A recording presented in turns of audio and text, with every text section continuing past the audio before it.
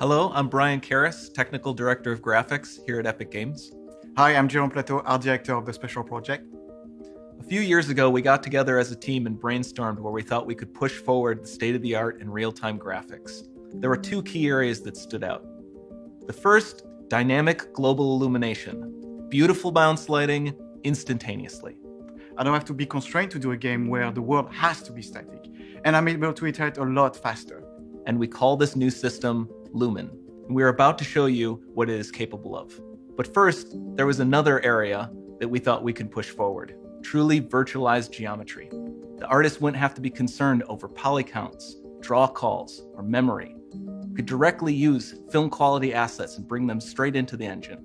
And that's a big deal for artists. I just want to be able to import my ZBrush model, my photogrammetry scan, my CAD data, without wasting any time optimizing, creating LODs, or even lowering the quality to make it hit frame rate. In the end, that's what it's all about. Art that just works. And we call this new technology Nanite. Here is the future of Unreal Engine running live on a PlayStation 5. Awesome. Let's take a look at it. This has to be the right way.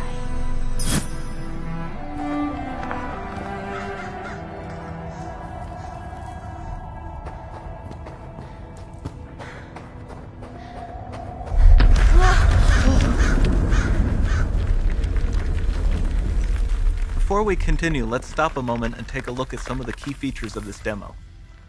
Much of what you see was built with Quixel Megascan assets, but instead of using the game versions, we used the cinematic versions, which would typically only be used in film. There are around 1 million triangles each, and thanks to virtual texturing, they all use 8K textures as well. Nanite can render an insane number of triangles very quickly.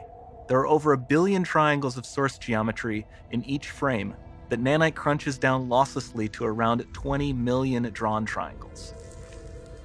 What does that many triangles look like? This isn't noise. These are the triangles, each a different color.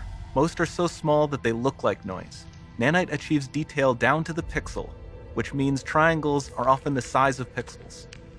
This amount of geometric detail requires shadows to be pixel accurate as well, and Nanite can do that too.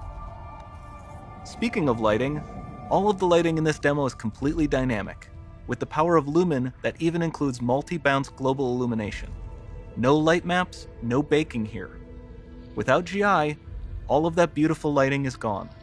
With Lumen enabled, we can move the light and the bounce changes instantly. Okay, let's keep going.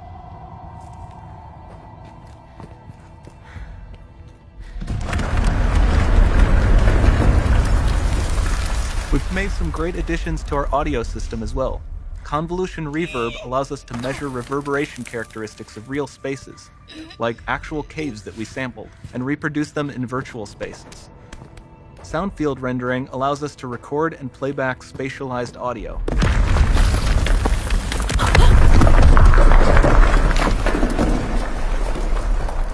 All of this adds up to a more immersive experience.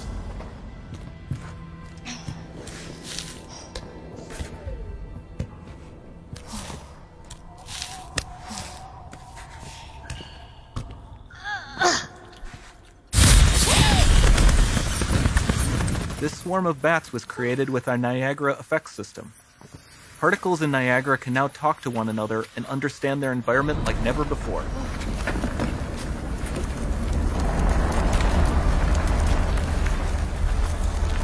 We've also added a ton of new functionality to run fluid simulations like you see in the water below.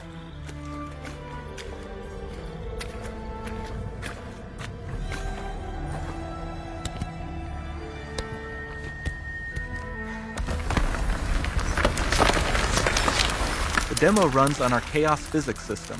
Here we are using it to accurately simulate the rigid bodies of the falling rocks and the cloth of her scarf.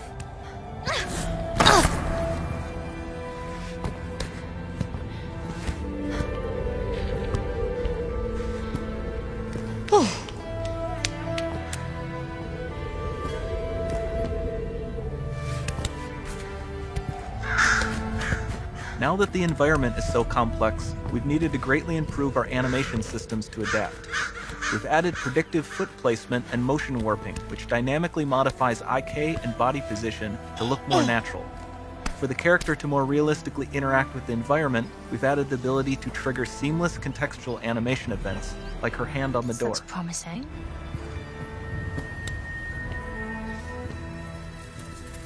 Dynamic GI is amazing, not just for speeding up iteration, but also for its impact on gameplay. Nice. Any light source can move while still having be. beautiful bounce lighting. Dynamic illumination means specular as well, which you can see on all the metal surfaces. You can even see the Niagara-powered bugs reacting to the light. Lumen not only reacts to moving light sources, but also changes in geometry.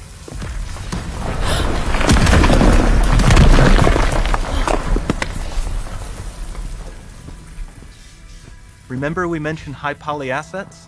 This statue was imported directly from ZBrush and is more than 33 million triangles.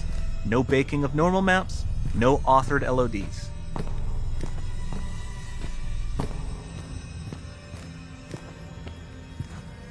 And we can do more than a single statue. There are nearly 500 of that exact statue at the same detail level placed in this room, for a total of over 16 billion triangles from statues alone. Over this entire demo, there are hundreds of billions of triangles.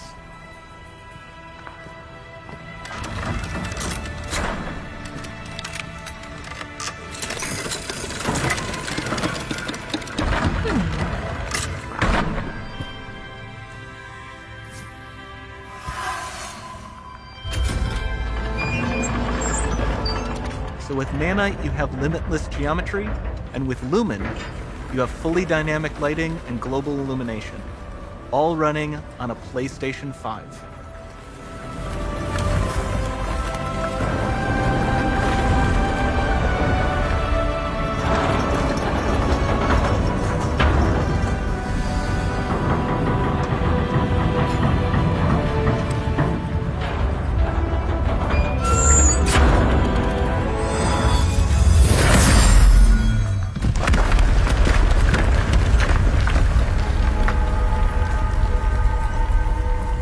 There's not much time left.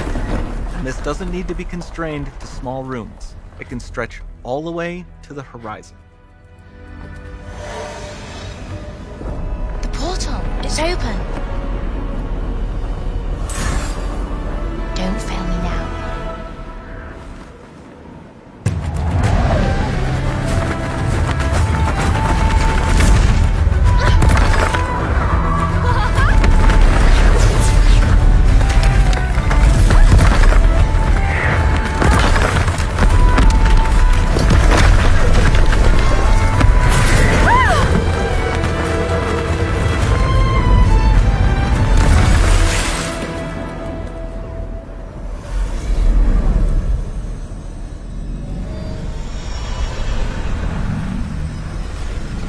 It's time to see what's next.